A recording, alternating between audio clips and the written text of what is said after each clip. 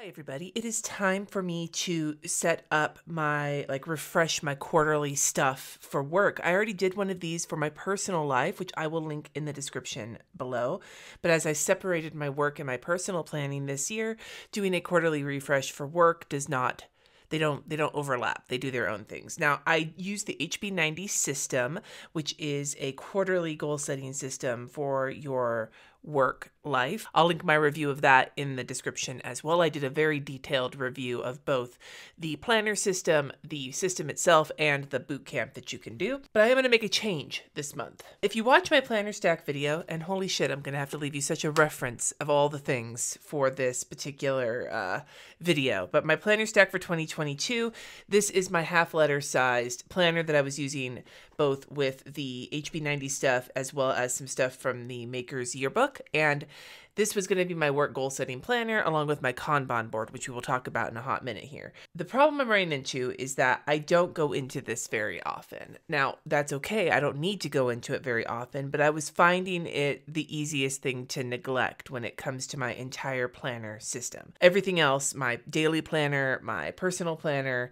even my bullet journal are getting the use I wanted out of them, but this one just keeps getting neglected. And so even during the review every week when I kind of review how work went, I'm not going to the prompts that are in this book. I'm just kind of thinking it over in my head and then going to my Kanban board and making decisions for the week. So that's one area of tension that has been a bit of a struggle with this planner, is not really utilizing it the way that I want to be. The second area of struggle that I'm getting into is that I'm really missing having a weekly overview for the week for work. Now, I use a project management software. I also have my Kanban board, and I've got stuff on my Google Calendar, but having a written plan for the week is something that I really miss doing. And I could do it in my bullet journal, but I'm keeping my bullet journal personal only, and I'm trying to maintain that boundary. And the only work stuff I put in my weekly Moxie Life is my phone calls, things that impact my daily schedule. So I could print out the HB90 weekly stuff, but it's a really big layout. It's a 2-page, week on 2 pages layout. I don't need that much room. I just need sort of a basic overview of the week, which reminded me as to why I was so interested in using the Moxie Life Daily. At the Moxie Life Daily, when they came out with it, was the thing that really got me interested in the idea of separating work and personal in the first place. But I didn't want to use it because it had all the goal setting stuff that I wasn't going to use, and it just felt like a whole bunch of stuff in a quarterly planner that I wasn't going to use just for the weekly and the daily pages. It felt like a waste. Well, I'm changing my mind. And we're going to go with the Moxie Life Daily for the next quarter. This is a 1 quarter's worth of planner here. And so I'm going to use this for the quarter, and then we will see how I do at the end. Now, how am I going to utilize this? Well, I'm not going to be doing the Moxie Life goal setting system in this planner because, and notice the pen test and everything, this is the one I used. This is the one I had from when they sent me all the planners for review at the last year. And I was like, I'm going to hang on to it in case I use it. I'm not going to do the compass assessment. I'm not going to do any of this stuff. I'm probably just going to tear these pages out. As a matter of fact, I may just tear these pages out because I don't need any of them. Do I want to tear them out? Do I want to? Yeah, fuck it. Tearing those pages out. Here we go. You guys are like, oh, geez, Cindy. I'm tearing these ones out because I don't need them. Oh, my God. Oh, this was a mistake. Oh, Cindy. Why do you not think before you tear? Anyway, so what I think I'm going to do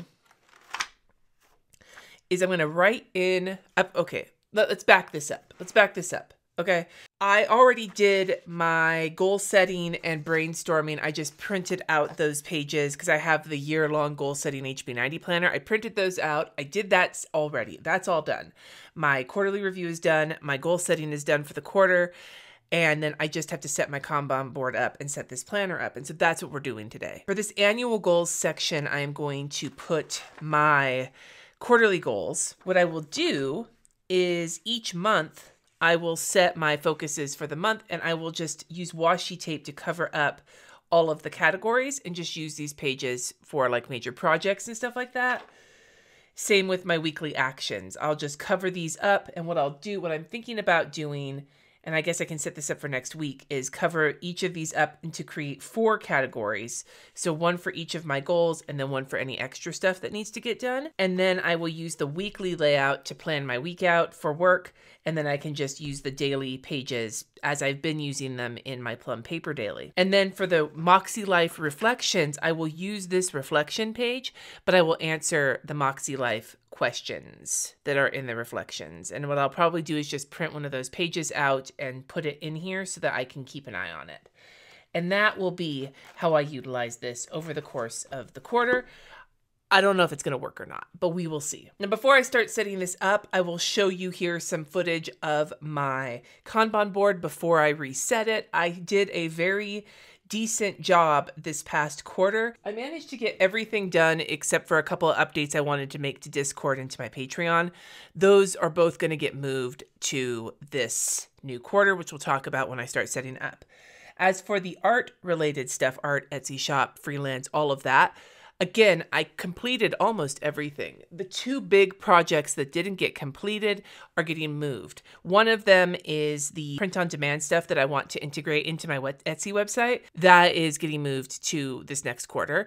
As for the other one, it was a course that I wanted to get through, and I'm going to work on that potentially this quarter, but it's going to be a little lower on my list, I think. So we'll see how that one goes. And then on my administrative goal, again, I didn't do a great job with the HB90 reflections every week, but I did check in with the system every week. So I'm counting that. The biggest thing I haven't really gotten done yet that you see on there is I was going to time track for a month and really try to refine my system. That is definitely getting moved to this next quarter, as you're going to see, because one of my goals really is going to focus in on some information I need from that. The other thing is still taxes. I'm in the middle of that, but we'll worry about that later. That's where I'm at with my Kanban. I'm going to clear this all off and set that today, as well as getting this planner set. But I'm going to set the planner up first just to kind of get that through. So let's go to the front here. And what I think I'm going to do, I have this washi tape that I'm trying to use up this month as part of my project Stash Down. So what I think I'm going to do is just,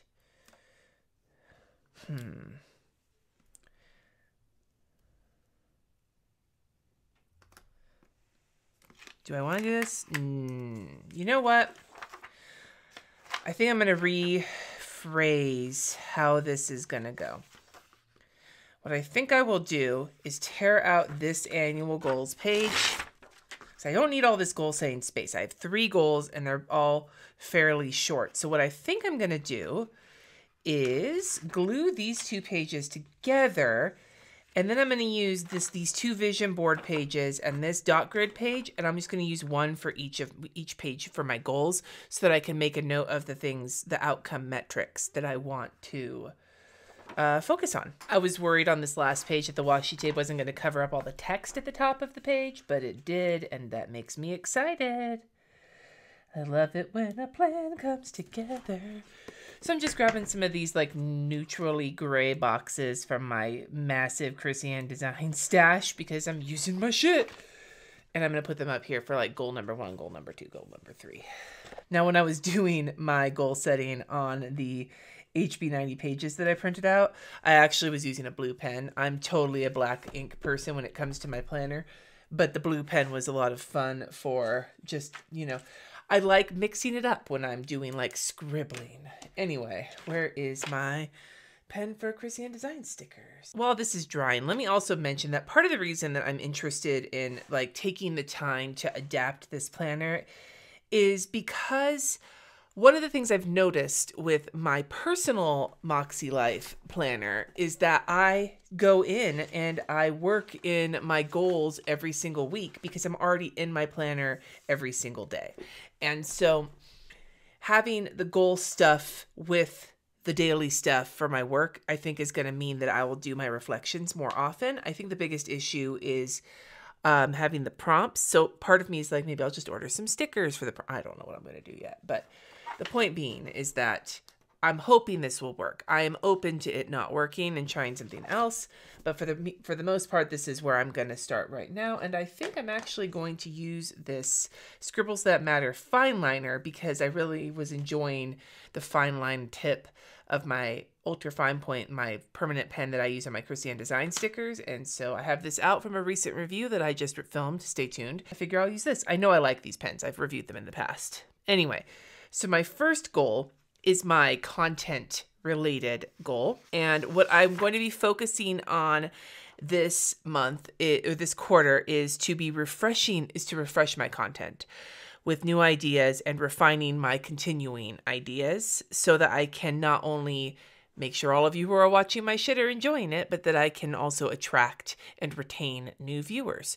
So what I want to do is grow my overall audience by a few different numbers, like good, better, best. So not just like I want my YouTube to grow this much, I want my Instagram, no, just overall. So the total, if you add all of them together, that's where I would like to grow it. And so that's the thing I'm going to put here is my goal. And then what I will do is I will put down total audience numbers from the start of April, which is tomorrow, the day I'm filming this, and then the goal total number and do I reach it or not?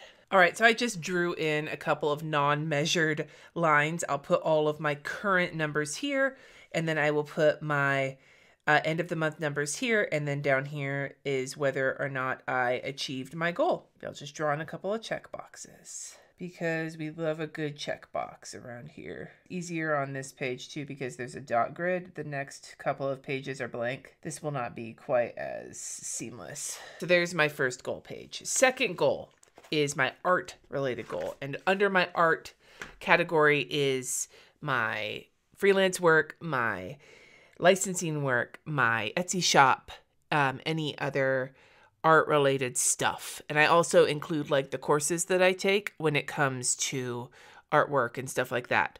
And teaching, workshops, all of those things are under those categories. So my goal for this month is to set myself up for a successful holiday season by prepping all areas of my art business. So in previous times I've done the HB90 setup, I have made this outcome goal a dollar amount outcome goal. But I don't want to focus on money this month because what I really want to do is focus on getting all of the things done so that next quarter I can do a lot of the work surrounding so that the final quarter, the holiday season, I'll be able to hit the ground running. What I have are four major overarching projects that if I complete all of those projects, I will be in a great spot for the holiday season. And so that's what I'm going to do. My metric is going to be, did I complete all of these projects along with everything else that's going on? And I will let you know that in these areas, among other things, is getting prepped to start basically Fuckery Flowers Series 3, because I have decided that I am only going to release those during the holidays, once a year. It's a lot of work to make one of those series. So I will put those down. But they're just 4 big kind of project areas, so I'm going to put them all. I don't know why I drew 2 boxes here. I only need to cross them off if they're done. Whatever. Perhaps it would be, oh, I know what I can do. The 2 up here will be, because there's like some courses I want to finish and completing my portfolio, both online and a physical version. And those will go in this section because those all have to do with my licensing business. And then down here would be planning the Fuckery Flowers and getting the print on demand site open. So that's more of the retail side of things. So that makes more sense. Okay. Goal number 3. Here's the big picture goal for, this has always been like my administrative type goal or like process related goal, whatever. And it's no different this month, but this one is going to be more efficient with my time in order to consistently take Fridays and Saturdays off. Now, I've also talked about this in my personal goals, that in my annual goals, I think. What does it say? Where's it at?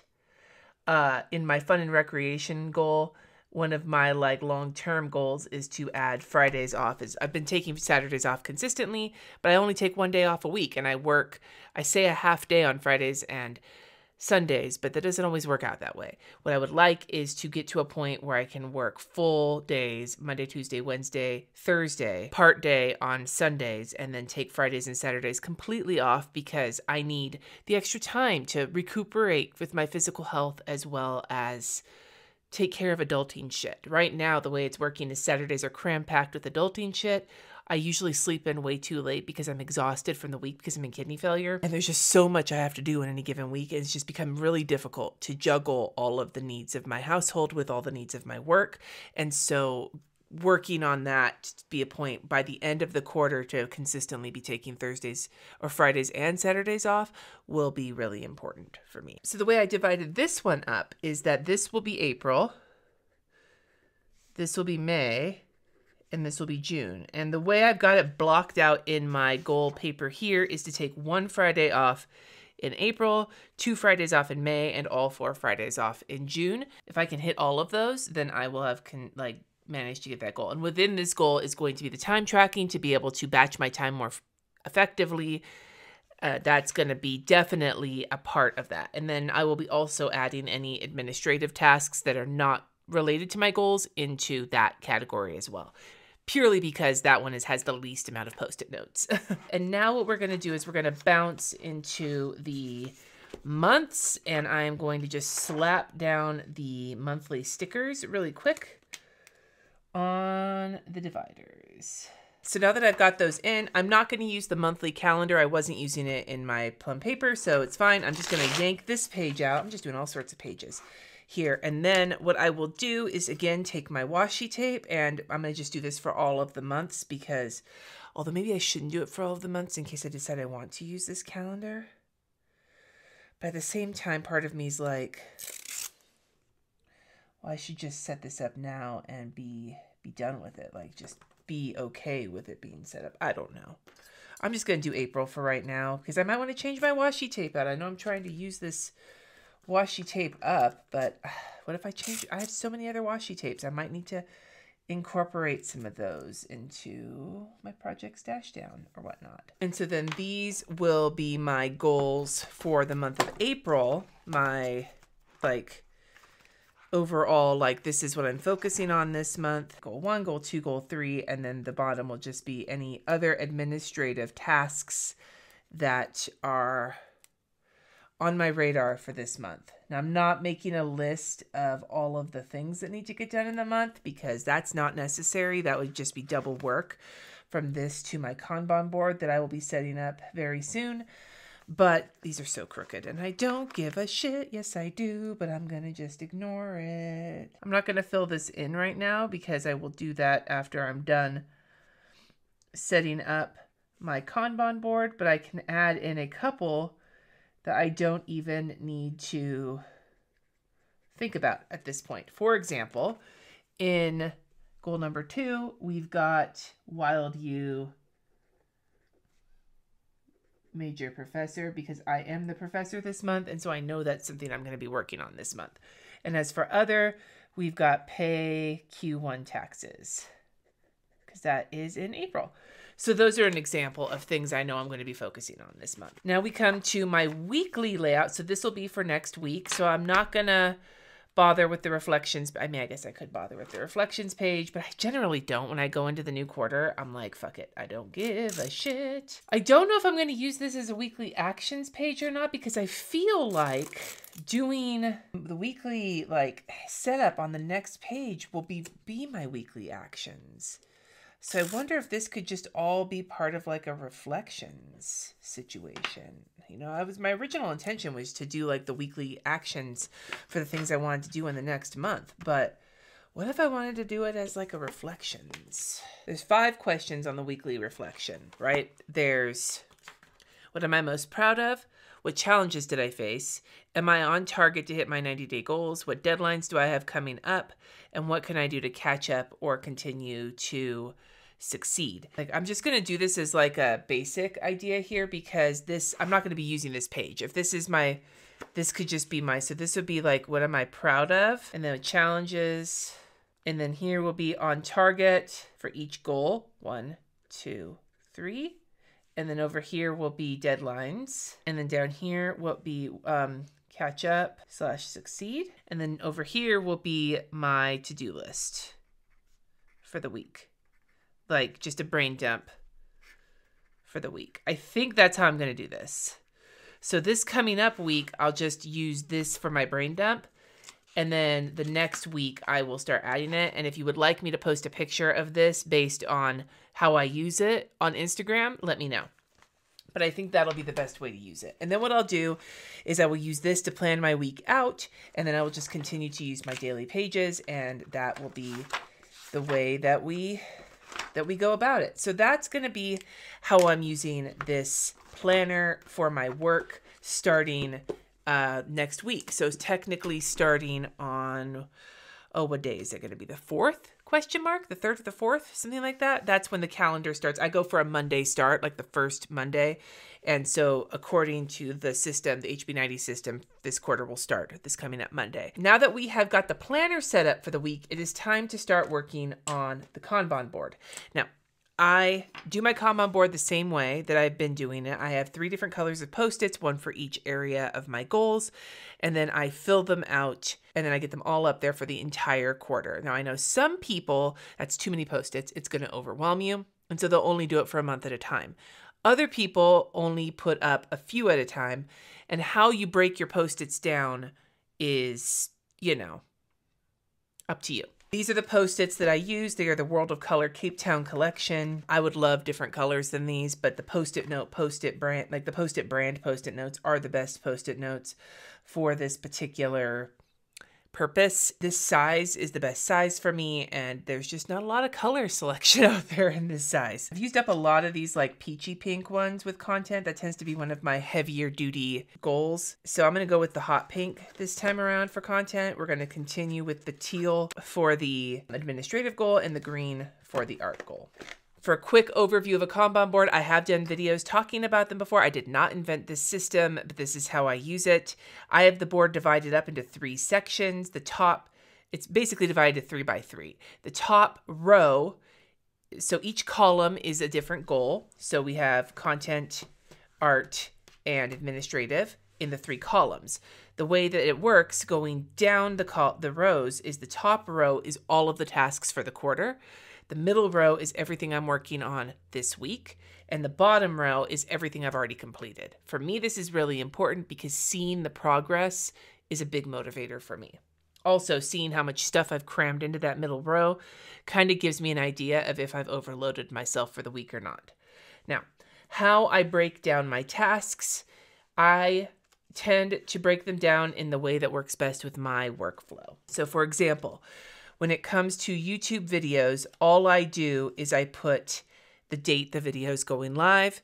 And once that video is scheduled, it is in the completed pile, right? So when I start working on that video, it makes its way to the middle section and then it goes to the bottom section when it is scheduled, not when it gets published because sometimes I schedule out in advance. I have a separate project management system. I'm using ClickUp right now. I used to use Notion, but Notion just was a little more maintenance than I wanted. So ClickUp has been my current favorite, but I use ClickUp, and in ClickUp, I have each individual video in its various stages of production. But for the Kanban board, to manage how much work I'm trying to do in a given week, I just need to know that I need to complete these videos. Because I have the same schedule all the time, 2 videos during the week and then a live stream or a pre-recorded video on Sunday, I already have all my dates listed out, so I just need to create stacks of them. I group together all my videos, my podcasts.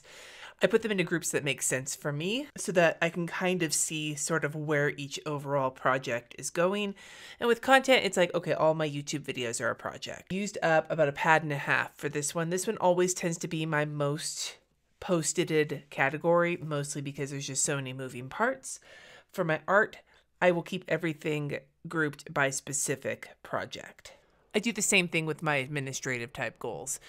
So then 3.5 pads of Post-it notes later, I have an updated Kanban board and I am ready for quarter 2. I'd love to hear from you in the comments how you manage your projects. Do you use a Kanban system? Do you use project management software or something else? Let me know. Thank you so much for watching. Subscribe if you haven't already. And until next time, friends, peace out.